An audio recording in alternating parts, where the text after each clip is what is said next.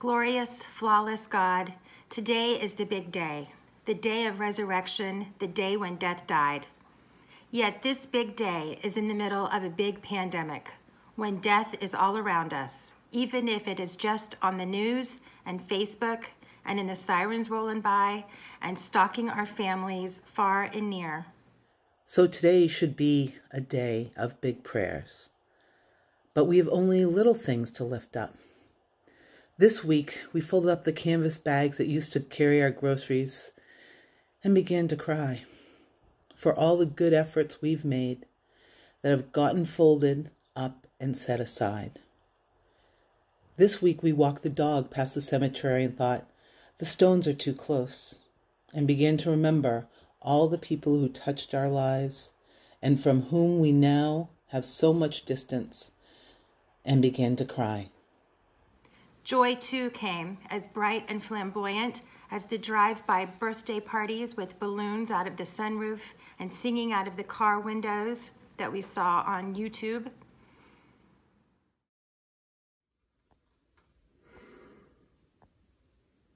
Glorious, flawless God, on this big day, we ask that you bring your loving presence ever closer to us in our small joys. For the jam from last summer, that reminds us that summer will come again and reminds us of dear friends in a snowy Christmas fair together. For all those like Dave Larkin who are recovering from cancer, may they continue to be careful in this time of pandemic.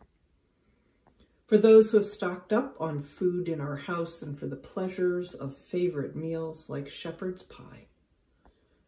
For the creative people who can sew and make gorgeous face masks to keep our community safe.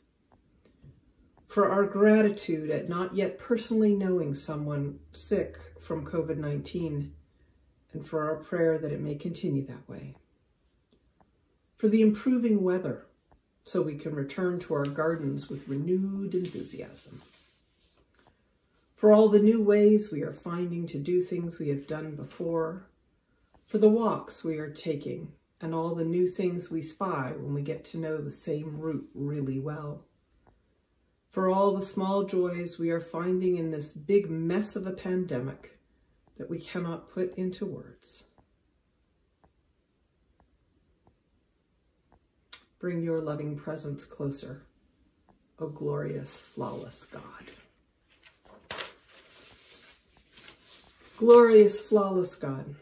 On this big day, we ask that you bring your loving presence ever closer to us when our small concerns seem too big to endure. For Henry, Linda, and Bob's grandson who's recovering after receiving stitches from a fall when he was playing superhero. For Anne's father, who was temporarily hospitalized, if only for a few hours, for a minor non-COVID-19 infection. For Josh, John Panto's son, who is working in an essential agricultural business and is exposed to hundreds of workers every day. For Carol's brother, who hit a deer with his car. He is okay, but the car did not make it so well, and it was his primary means of getting to work every day. For Cindy and Melanie's nephew, who was traveling during the pandemic to get home to be with his family. For Reverend Catherine, for me, recovering from a weekend stay in the hospital with a racing heartbeat. I am fine, but I agree that the hospital is not the place to be right now. For all those who have lost their jobs and are facing economic insecurity at a time when there is no useful way to look for work. For all those whose jobs have become completely overwhelming because our systems of unemployment and health insurance were never designed to handle a time like this. For all those who are afraid and who feel they can't say so because everyone is being so cheerful. For all those who have no one to pray for them, please accept our prayers.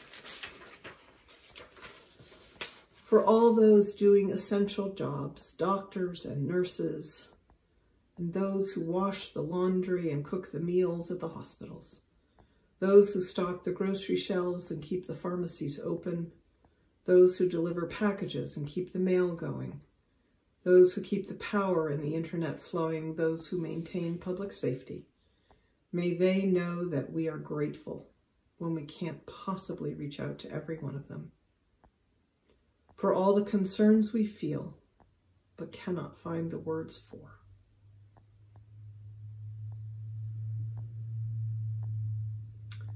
Bring your loving presence closer, O glorious, flawless God.